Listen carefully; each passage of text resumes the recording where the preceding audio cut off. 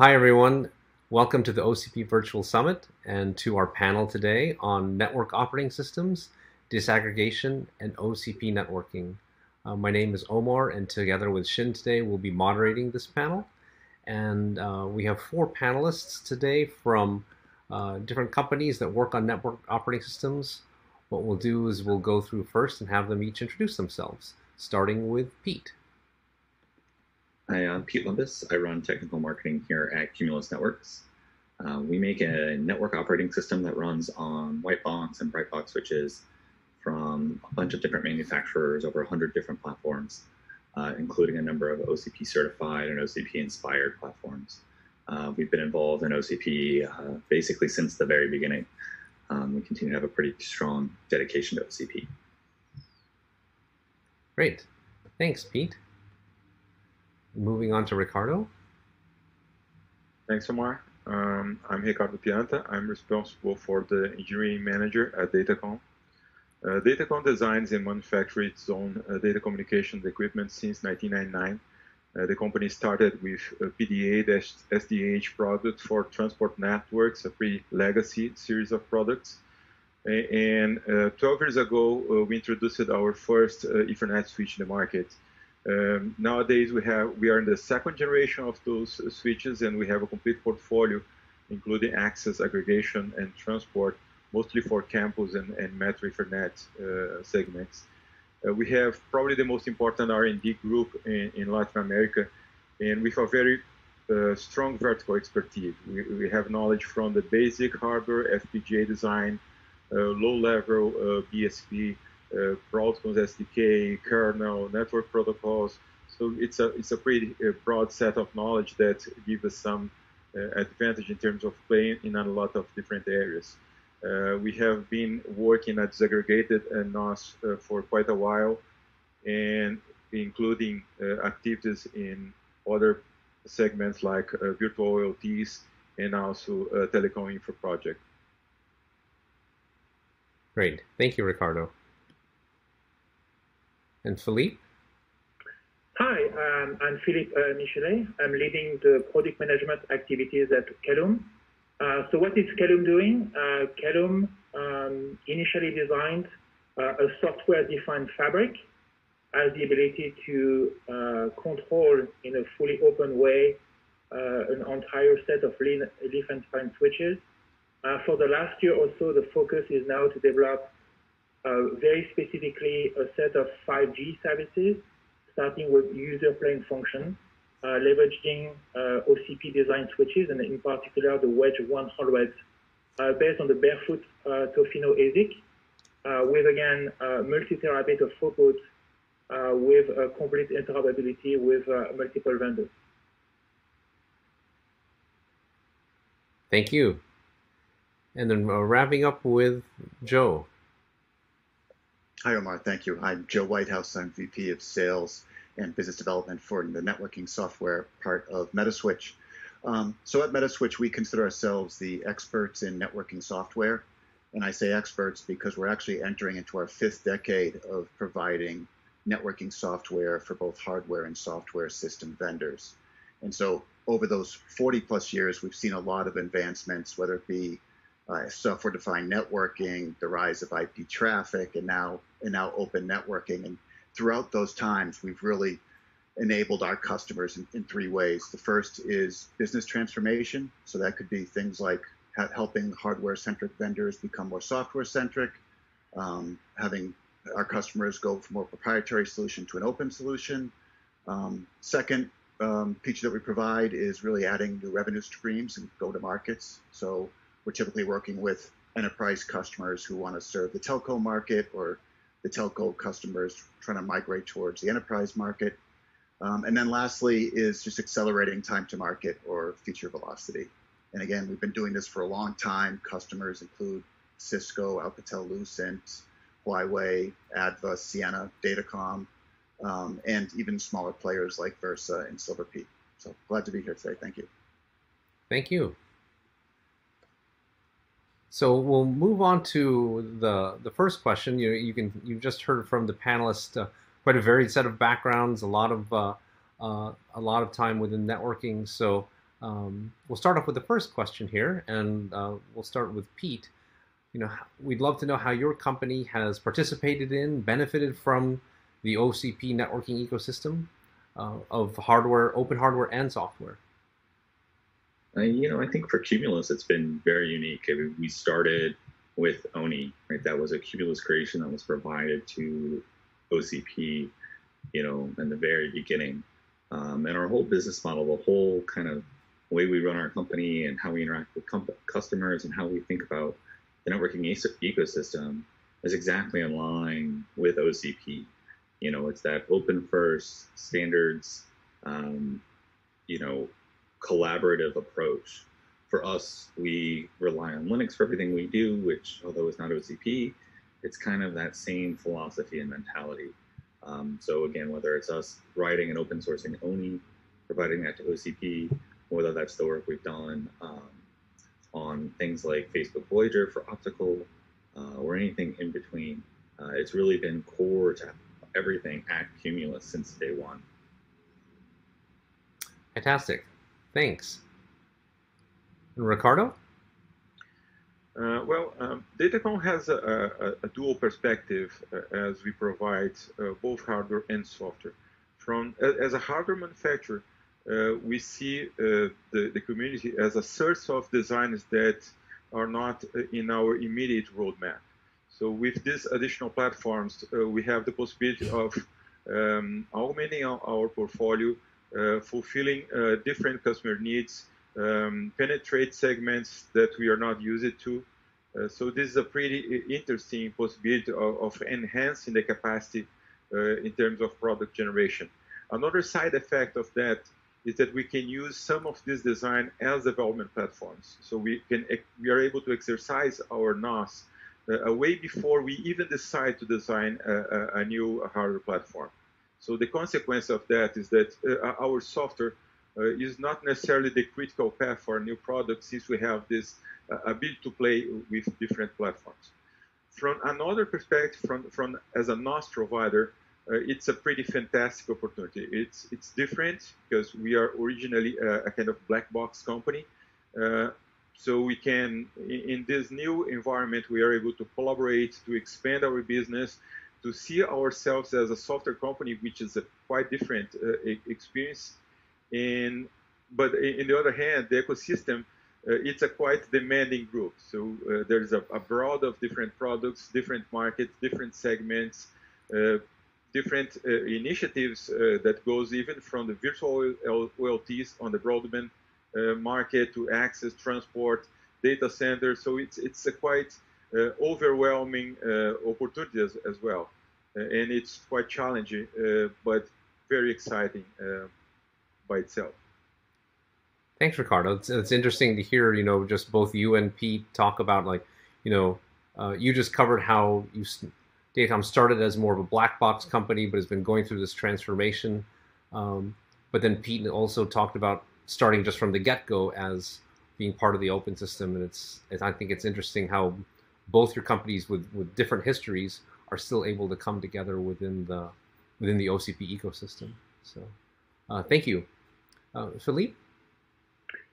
Yeah, since Calum was founded, the assumption was always that we would productize our applications being as open whenever possible, hardware or software. In our case, there is an additional very specific attribute, which is that we use programmability, and in particular P4 from an end-to-end. Now, we really strongly benefited from the fact that OCP standardized the ONI interface, as that our ODM of choices, call it Acton, Edgecore, Inventec, etc., continue to leverage the same interface as new switches with different form factors and specification come to market. So it's very important not only for us, but in majority for our customers to know that this will remain a key tenet of our product portfolio, leading us as Calum to bring differentiation where it really matters in the applications. And in our case, as I mentioned before, what is known as the 5G user plan function. Again, it's all about accelerating time to market and focusing us on what really matters, the application, the higher layers, leaving again the OCP ONI as the standard interface for the hardware, and for as many ODMs to come and contribute to hardware development for the best and the highly competitive environment. Thanks, Philippe. That's interesting too. Just listening to both you and Ricardo, how you're both finding ways to accelerate into particular market segments based upon some of the openness of platforms that have come in through OCP. So allowing you to differentiate. So that's really that's actually makes me feel really excited about OCP networking, how far it's come in terms of really allowing companies to share, but then also move faster, hopefully, into their different market segments. So, Joe, do you want to take this question now too? Yeah, sure. So, kind of following the lead of the previous presenters here, we've been involved in OCP for several years now, primarily around the switch abstraction interface. And like Ricardo said, prior to that OCP, we were more of a black box software provider, albeit. And with the SI interface, we've been able to be much more of an open provider of open interfaces.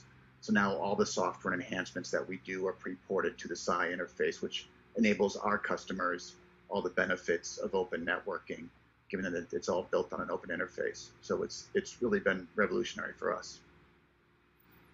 Great. Another interesting take in terms of, obviously, like you said, many years, if not decades of experience. And as you've seen the transformation into open hardware and open software, that your company can take advantage of that. I also love how, with all the different companies here, including, the four of you all, but then also Microsoft and Facebook, we've all wound up helping each other in different ways, right? So you're referring to SI with Microsoft. Philippe, Pete talked about some of the hardware platforms that Facebook developed that you can kind of learn from or base your offerings on. So again, it highlights, I think, more than I think I could have expected the effect of the ecosystem. So thank you all for that. So now looking forward, the next question, there's got to be challenges for your companies, right? It's not all just hey, it's all clean and all easy, and so we've got all these open platforms and open software. So we'd love to hear from you what your challenges are, the biggest challenge that one of your company faces, and how can OCP and the OCP ecosystem help? So we'll go in reverse order. Maybe Joe will go with you right again. Sure. Thanks, Omar. Yeah, and I don't see this as much as a challenge as more as an opportunity for Metaswitch. But if you look at Metaswitch, our software is primarily used for system vendors who are building to more carrier and service provider type networks as opposed to data center networks. And what we'd like to see, or we think, we feel one of the biggest opportunities in open networking is that into service provider networks. If you look at OCP, it's largely dominated by data center players and vendors. And what we'd like to see is, how do we get more involved, the OCP more involved in service provider type networks? And I think, the work that OCP's done with the collaboration with other committees like TIP and ONF are a great step. And it's a question in our mind is like, okay, how can we help build on those collaborations? Because those committees are much more service provider focused. I think that will help even take on more traction at least for Metaswitch, but also OCP. So that's a big opportunity we see, and we're interested in working with OCP to, like I said, further build on that. Mm-hmm. Great, thank you. And I think, I think we've talked about that at a couple of summits now over the last couple of years, where there's OCP networking, but there's also OCP telco. But you're right, we don't do it all together. We don't. We realize that OCP itself is part of an even larger ecosystem, and yeah, I would love to hear from going forward from yourself, but also from other folks. How can we engage that important telco service provider market? So thank you. Great. Philippe? Yeah, Omar, I think that as you heard before, I mean, at Calum, we made a bet not only on openness, as we leverage OCP and ONI in particular, but P4, because we strongly believe that this is really the next major evolution, not only for the networking industry, but across the entire data center. And by the way, I'm not here to promote a single vendor. I think we start to see more and more vendors that are starting to embrace this technology. And we expect obviously that more and more will come and embrace the benefits of such technology. So what we would love to see from the OCP is to see the OCP going higher in the layers in terms of essentially providing this openness. Because for us, it's again all about accelerating applications at the higher layer, with the expectation again that again the hardware and some of the very low drivers are basically again standardized with the community providing the key components. So again, for us, it's really about again protect the investments and again leaving the customers focus on what matters, not just the operating system, but the application being executed in the hardware, let it be an ASIC, an FPGA, or a processor for that matter. Again, developing once, port across multiple platforms, independently of the target with multiple choices of performance, throughput, and cost.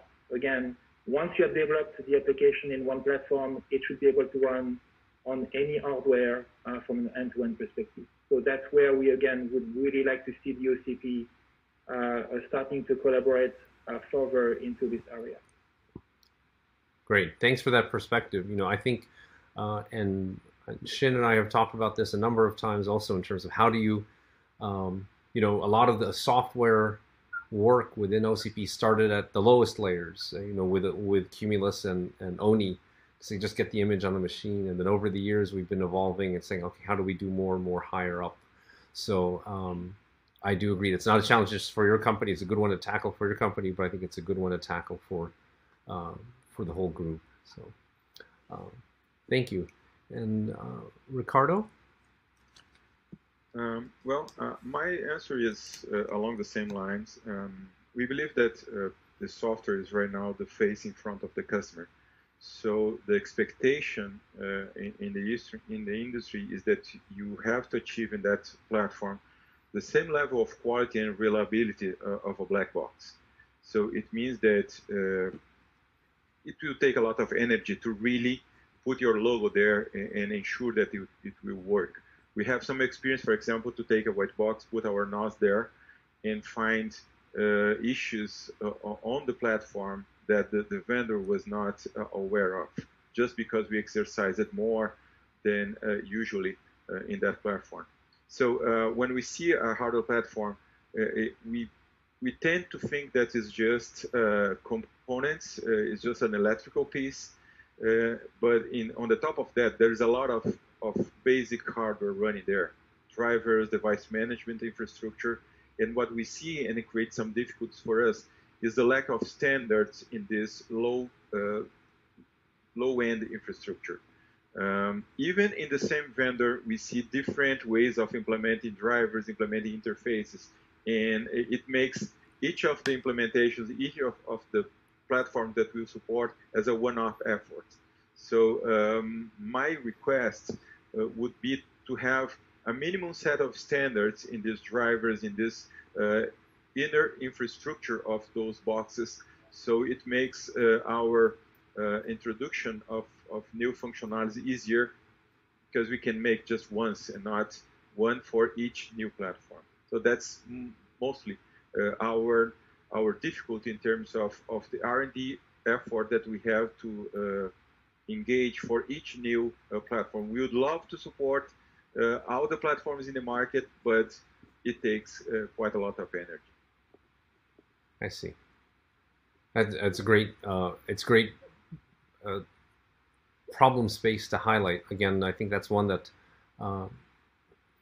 we've discussed before. I think actually you bring up a couple of things. If one is that quality and reliability where I've heard actually in the past from you all and other NOS vendors where yeah, you're exercising and going through a rigorous test suites and use cases, and then you're finding how maybe the hardware didn't anticipate that, or the layers underneath weren't prepared for that. So I think that's a good one to focus on. And then the making platform onboarding easier and faster is a good challenge. So I'll be curious, when we transition to the live Q&A, which of these resonate with some of the audience. So. All right, Pete, you want to take us home here? Yeah, I won't harp too much on it since it's come up already a couple of times. But we at Cumulus spend a lot of time on the platform porting stuff. For being a software company, I spend way too much time thinking about that low level of the hardware. And there's been some attempts in the past, something like APD, to try and address that, but it really just hasn't gotten the traction for one reason or another. But that would be one thing that'd be great to see. But I think even outside of that low-level hardware component, I think another place is in the software. SAI and Sonic are getting a lot of traction and making a lot of progress. But even that's, reinventing some of the wheels that already exist in Linux. Whether it's net new or co-developing for some of those features and components. And so I think that's one place where how do you take something like SAI and Sonic or those software layers and make them more widely applicable, put the commonality where there's commonality in, unify some of those components. Good. I think that's a unique perspective too, in terms of how close is the development that we're doing, that you all are doing within the Linux and kernel communities, and how does that relate to some of the efforts that are going on within OCP? Another good topic. So, so with that, I think thank you all for going through those couple rounds of questions. We're going to now switch over to the open Q&A session. So what will happen at this point is that Shin and I will be going through the different questions that you all, the audience, submit to us through the chat software, and we'll then take those questions and then present those to the panelists. Again, thank you all very much for listening. Thank you to the panelists for presenting your perspectives and participating in the panel. And we're now opening up to Q&A. Thank you.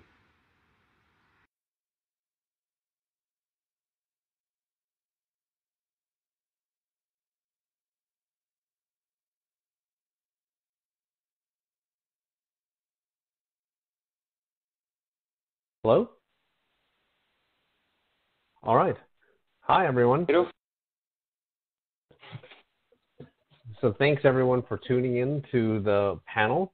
We've actually got Pete, Ricardo, Philippe, and Joe on the line as well with me and Shin.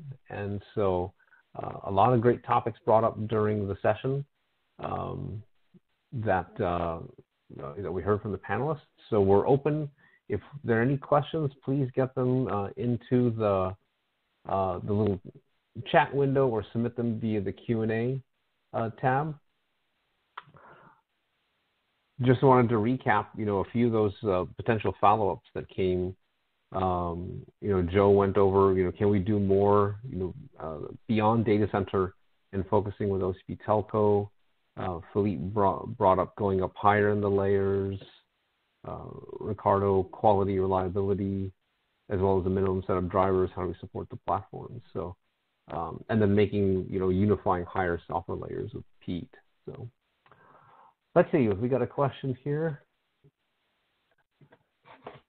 How can Kalum or other P4 programmable switches ensure that a software application that's inserted P4 doesn't disturb other software applications? So that question, is to you, Philippe, if you want to take that one. Yeah, the reason why we chose essentially to use P4 is really because of the the protocol stack that is required to essentially tackle this market in particular. So if you look at the reference architecture for the 5G and the UPF in particular, there is a lot of GTP. And as we look at the future, we see as well some interest for SRv6, for which we are doing some interoperability in the next couple of months. And if you look again at the status of the market for the over ASICs, there was not really a lot of choices available for us. So again, for us, it's not just it's something very important. It's really the foundation of our differentiation and the reason fundamentally why we went into the combination of Barefoot and P4. It's really practically today the only choice available in the market to deliver, again, a high-performance multi-terabit 5G UPF with, again, the flexibility to offer as the evolution. Again, we are not just looking at 5G this year, but we look at the 3GPP standard evolution, and we look, again, at leveraging, again, a standard like SRv6 to essentially service chain not only UPF alone, but with other services like security in particular, to really offer, again, a full degree of differentiation for our customers. So again, to answer the question in a nutshell, it's really for us the telco, the edge in particular with 5G and the functionality as UPF, with, again, the protocol stack that definitely requires this degree of programmability and evolutivity, flexibility for the future. Okay. Great. Actually, I'm going to take that question and maybe, thanks, Philippe. I was sort of thinking of taking that question and maybe looking a little bit, seeing how that applies to the other panelists, right? So there's one question to the panelists. Do your NOSes support sort of operators to add their own applications on top of your NOS? And if so, how do you make sure that the interaction between that operator added software doesn't, how do you mediate the interactions between that software that an operator adds versus the software that you've written? Anyone want to take that if you support that? Pete or Ricardo or Joe? Yeah, this is Pete from Cumulus. For us, the big thing is we are just a Linux operating system. So we basically treat the switch like a server. So anything that you can apt install onto Debian, you apt install onto Cumulus. And then we just leave it up to that operator to more or less do the right thing and trust them. So you use traditional Linux process control things like UDEV rules to be able to manage that. But, if you install a Bitcoin miner and it goes haywire, that's on you. But we have customers that are doing things like running containers or VMs and have just set process priorities and things like that to make sure that it runs successfully on the system. Great. Thanks. So in our case, we are able to run. We are able to run VMs inside as a container, so any application have access to the same Northbound interface as it was outside the box. So it gives some freedom to exercise specific controllers or specific workflows inside the box.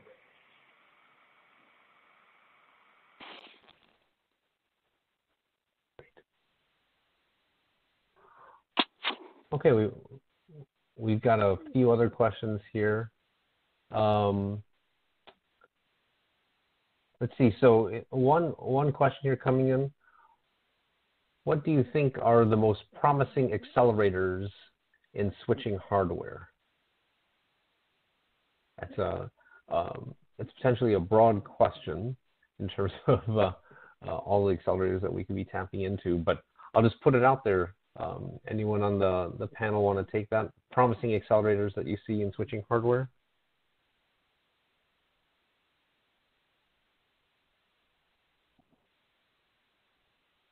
So I'm going to take this one, Omar, to start a conversation. So Again, as we look at again the evolution of some of the ASICs, in particular Tofino, we can see again some value in accelerating some of the protocol stack from the 5G. The thing I would add as well is that our solution, because the value of P4 is ultimately via the compiler, may be reusable for other platform and over target. In fact, as part of our solution, we plan as well to add in complement to the Tofino FPGAs as well. So again, depending on the feature, you can imagine again the low touch, high performance being executed into the Tofino, and then for more complex functions, including crypto or security like DPI, we may use again the FPGA in complement to the ASIC.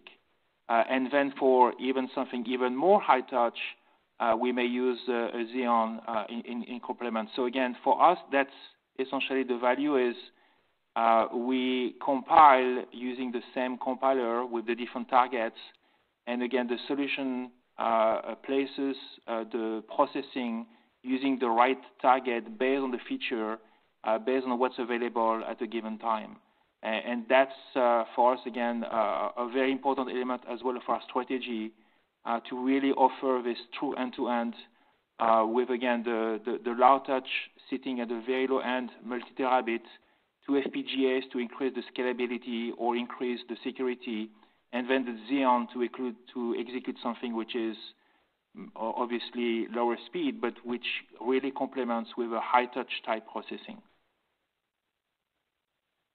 Got it. Does it make sense? Kind of have you can have the different, trying to have a consistent interface, but also have the different, the ASIC and the FPGA or the general compute all kind of being leveraged. Thanks, Philippe. Anyone else on the panel want to talk about accelerators?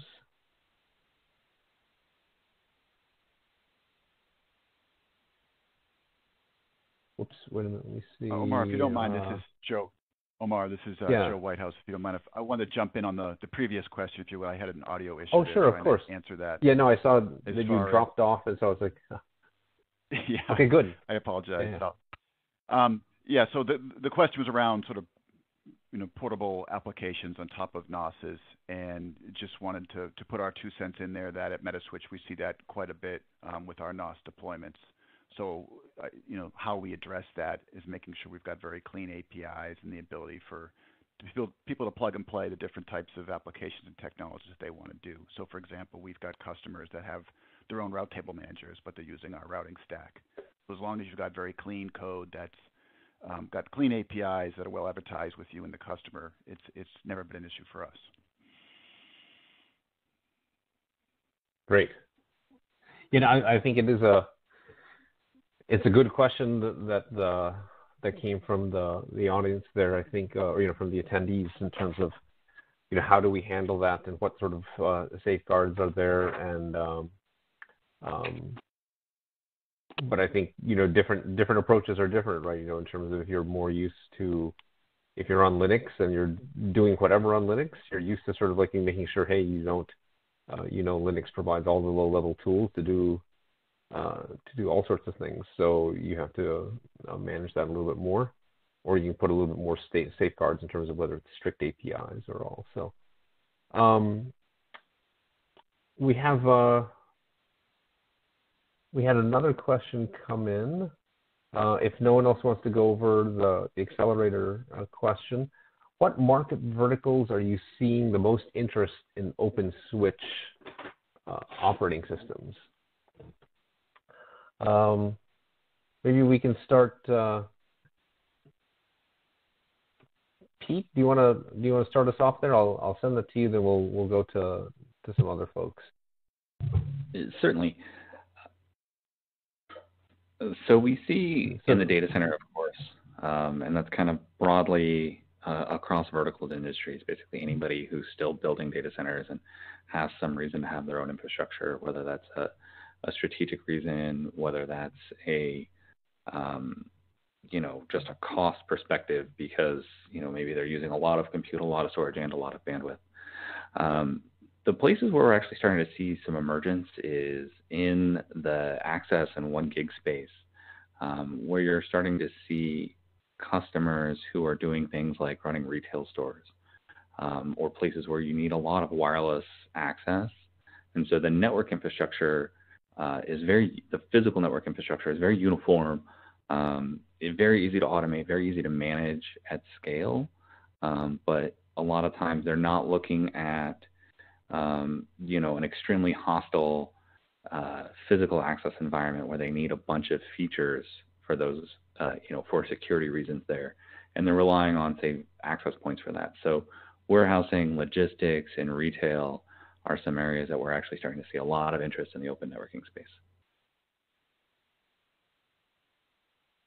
Great.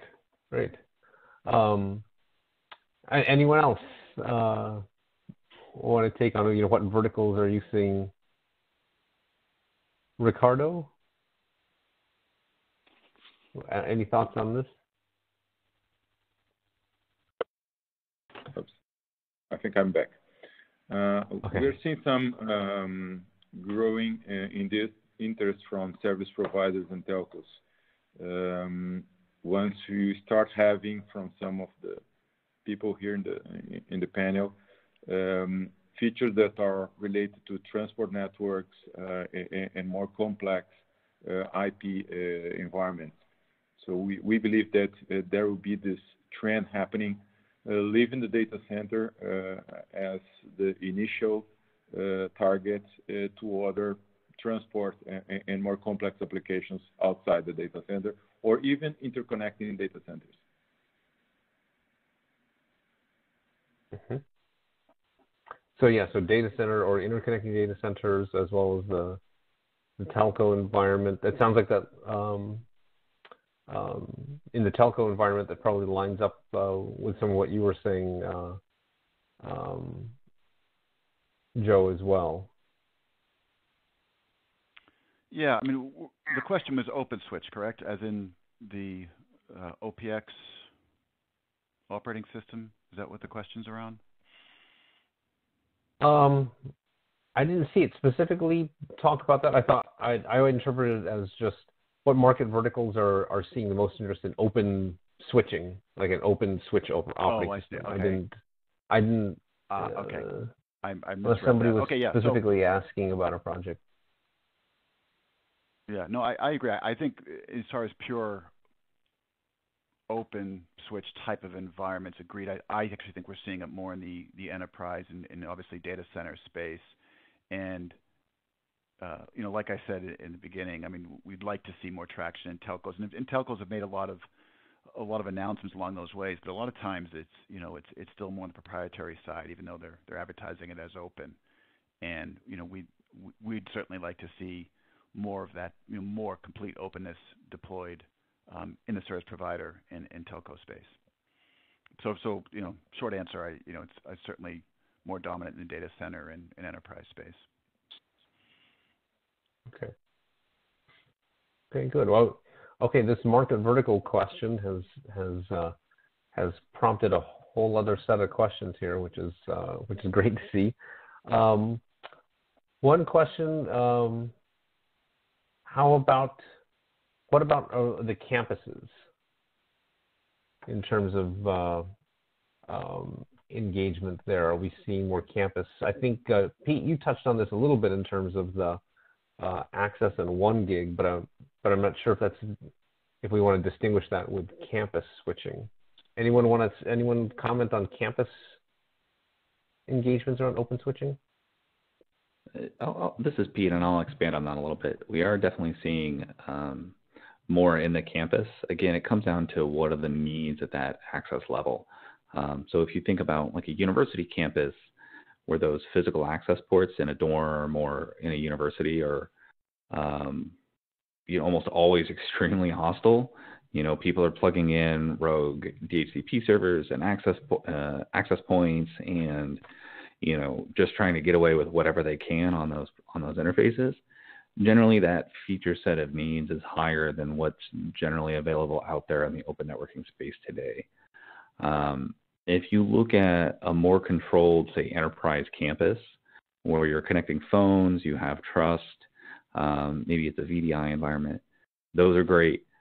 There's growing 802.1x support out there in some of the open networking software, including Cumulus, that's allowing for even those lower trust environments to be used where you can rely on 802.1x to authenticate that user as they connect.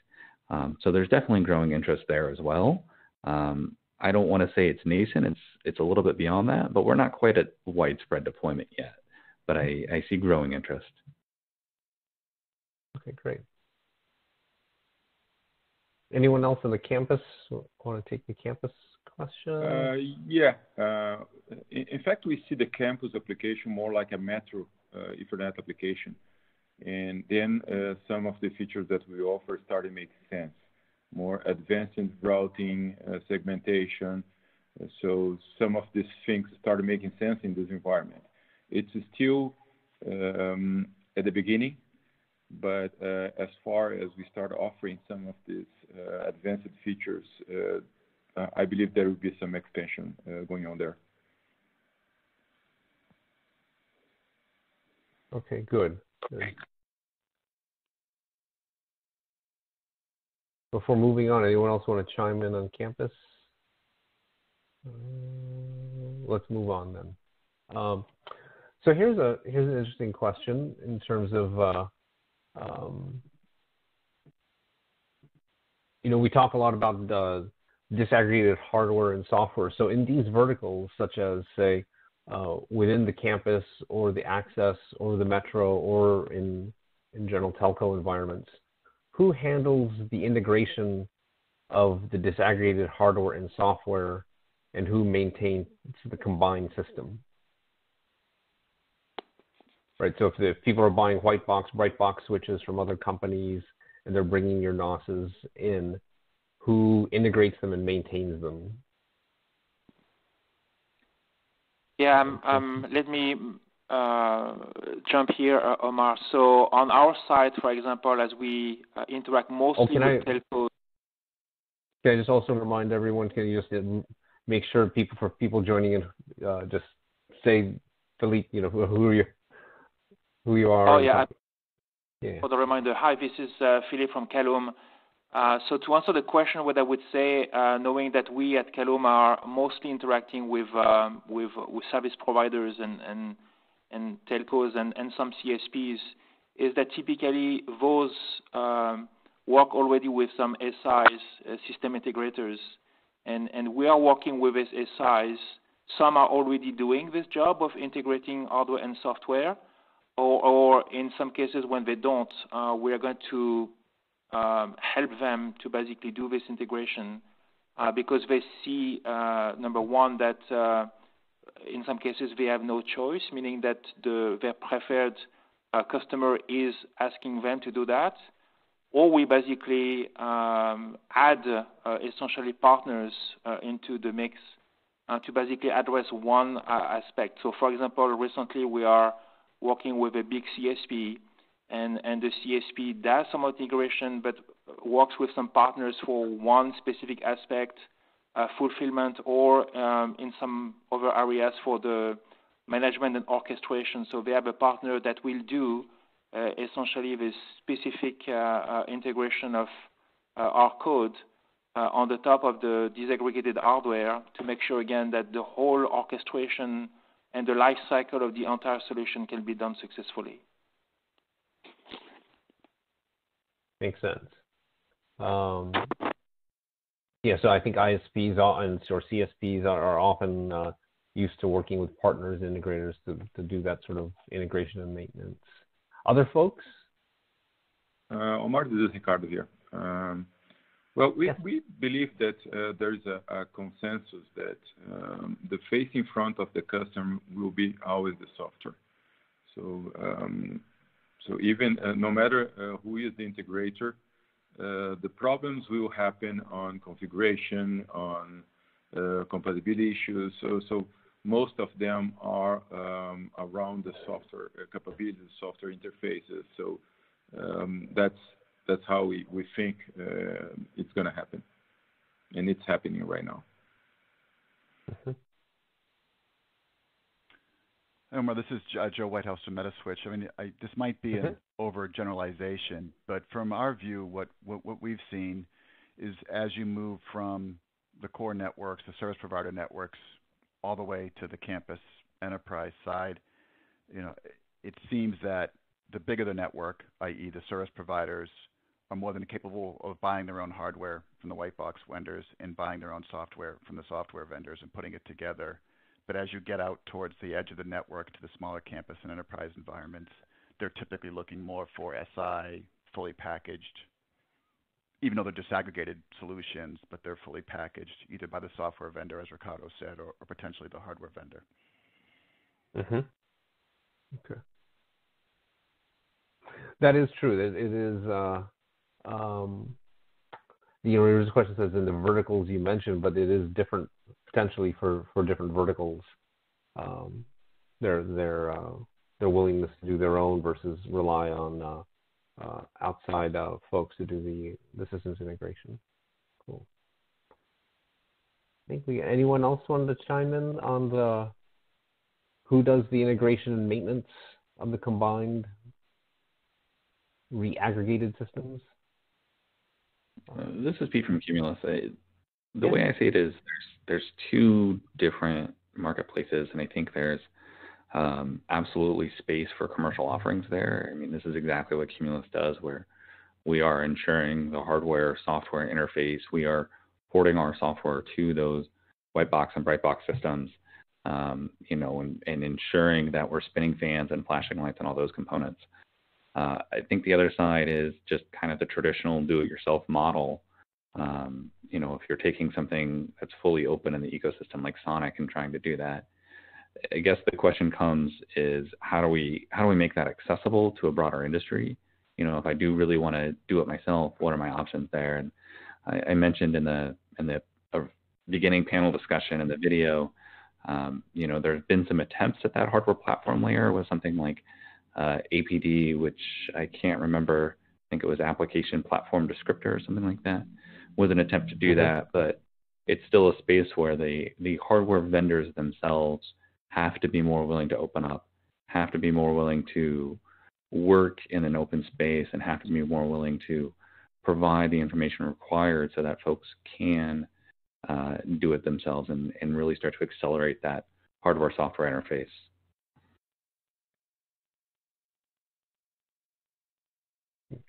Right. Good. So I think just looking at, I'm trying to look at, thanks, Pete. Looking at the other questions here, just also being sensitive of time, I think we'll take this as our last question. I know we have scheduled to go until, let me just make sure. We'll see how it goes, but look at this one. So one question has come in about, in terms of the adoption of the disaggregated solutions, what do you feel are the key challenges to really see large scale adoption of your solutions in the respective verticals? And maybe we can take this across everyone, right? To say, I know for some of you are focused on one vertical, your companies are, some are maybe attacking multiple verticals. What do you feel are whichever verticals you want to cover, what do you feel are the key challenges for really wide scale adoption of your solutions?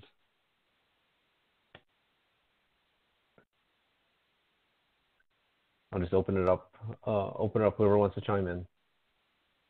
Sure, I'll jump in. This is, again, Joe Whitehouse from Metaswitch. Our vertical, right, if I haven't made it clear already, is more targeted towards the service provider and telco networks. And I think we're starting to see this, but what we really need is more contribution and participation from a large number of vendors in some of the test events, in some of the contributions, such that these service providers really have that warm, fuzzy feeling that when they go to disaggregated and open networking, that they can truly swap and replace as they see fit. They can do best of breed networking, if you will. And we've got a lot of players that are, I should say, a small number of players that are very active in it. But the more consensus we have, the more participation we have, I think that's going to be the tipping point for broader adoption in these telco and service provider markets. So just to go into that, Joe, like, is it participation from other operators? Is it participation from specific vendors that you feel is missing, or like, what do we need? I'd like to see more vendors. But yeah, good question. I was thinking more vendors. I think would be, like I said, would give those operators a better sense of feeling that they're, it's truly closer to mass adoption now. Mm-hmm. And are those, let me just look, in terms of the, are those vendors already participating with the OCP? Are they just not jumped in yet, or we need to bring them into OCP? Like, how do you, we need to have more events, like you said, test events and interoperability events. Like what? Yeah, because I sense a hesitation of service provider kind of deployments, right? It's tough to measure what the actual market is when we don't see a lot of deployments yet, and so that's one of the theories we have that's kind of slowing up is we need more participation from more vendors, such that the service providers really get to feel that everyone's in this now, and everyone's going to be going, for example, to the SI interface or Sonic or whatever the interface is, such that those service providers and telco markets can truly benefit from the HUD swappable capabilities of open and disaggregated network. Okay, and I think to your point from earlier about that vertical, participating with the larger community, ONF and TIP, to just name a couple that you had earlier, are important for us to really they're not all going to be, they're already participating in a number of other organizations, and so OCP, I think, and we have been doing this, is announcing partnerships and trying to find these joint events. So cool, thanks, Joe. Yeah. Other folks. This is Ricardo here. What's your challenge for adoption? Omar? Yes. Philippe? Just to complement the previous one, I think the Telecom Infra project has an interesting approach to this suggestion that Joe brought, having the TIP labs. So the TIP labs are places where the vendors get together and they work as a kind of showcase for applications. Maybe this would be a path to follow.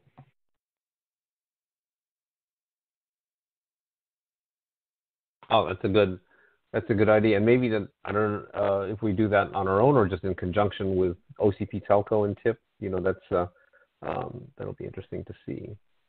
Okay, thanks.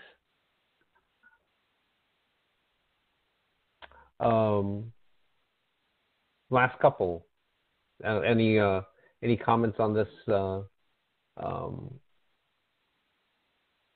this, how to drive more adoption or the challenges toward adoption? This is Pete from Cumulus. I'll chime in here again. I think there's a couple of pieces. I think one is around the marketing of that adoption. So a lot of the folks who we work with who are deploying at scale, who are widely successful, also tend to be folks who don't want to go and talk or don't have the staff or the budget to put people in conferences on stage necessarily. And, we're seeing that it's not just like, this tier one cloud provider, but we're seeing this also just in enterprise. There's not a culture and a lot of enterprises of doing conferences, of doing public speaking, of trying to do that thought leadership. So I think that's a challenge there. But I also think that if we look at the industry, I think the industry itself is a challenge. We are an extremely conservative bunch.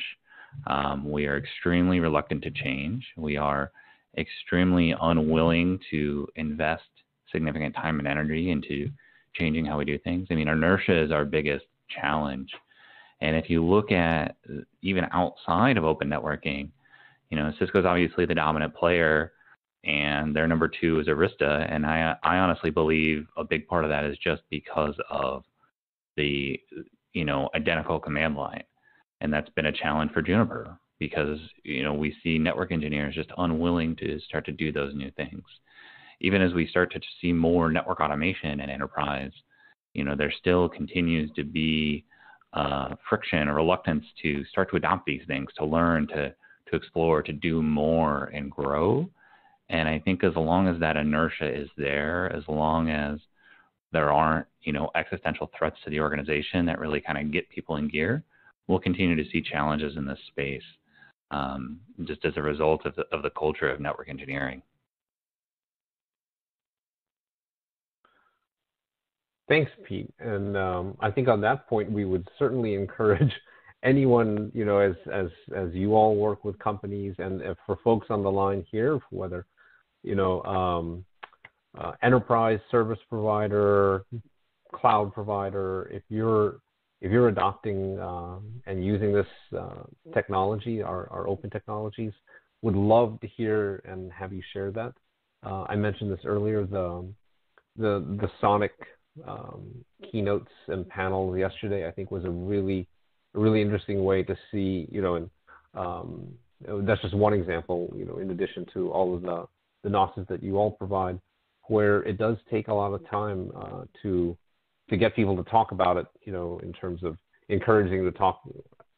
They're far in their implementation, or even just kicking the tires.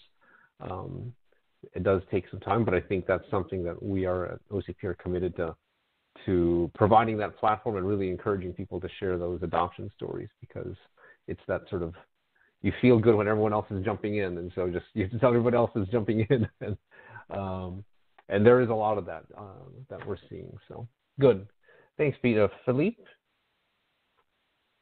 Yeah, I mean, I will definitely agree with what Pete said regarding the fact that for the last 20, 30 years, you have essentially a dominant player, and it's very difficult for the networking bunch, as he said, to basically look at, even consider an alternative. So the big 7 have done the change because they had no other choice, financially speaking, to deploy their application at scale. And now it's for the next wave to look at this with fresh eyes and to look at an opportunity versus as, staying and looking at the legacy. So again, I'm going to use my marketing hat in that case and come to look at what we do at Calum, not just, from a pure hardware and P4, but as well as the fact that we look at the operating systems slightly differently.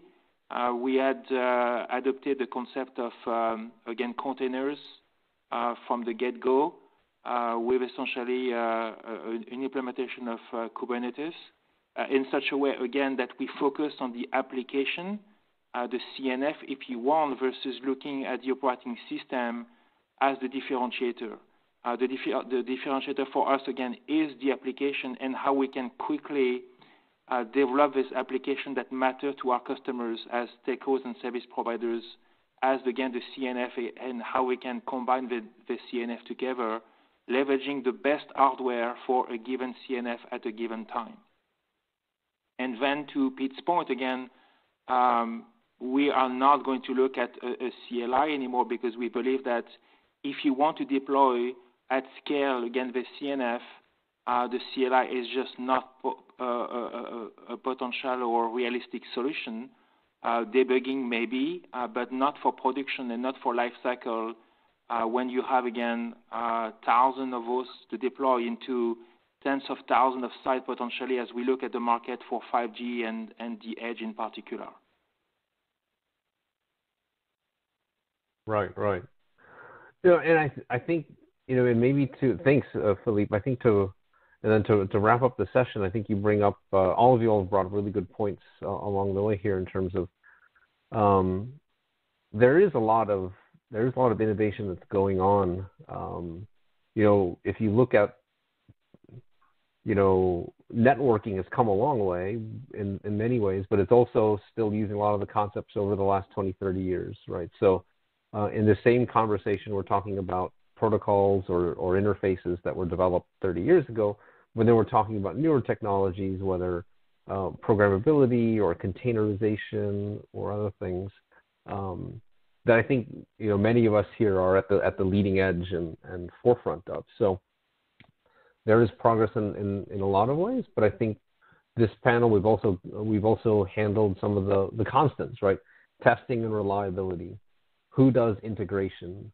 What's the interface that our network engineers are dealing with? So as much as we want to innovate, we have to also innovate in some of those areas like testing and integration and interfaces to bring along the whole ecosystem and community. So I think with that, I really appreciate the panel, all of you all sharing your thoughts here over this whole session.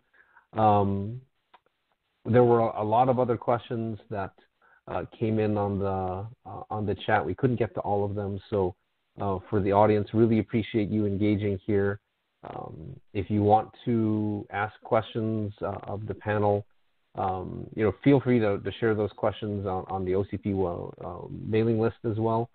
We've also got a number of opportunities within the virtual summit, with connecting using the networking facilities of the virtual environment that we've got here, whether it's the networking lobby or just reaching out to the panelists. So thank you all again. Thanks to the panel, and enjoy the rest of the summit. Thank you.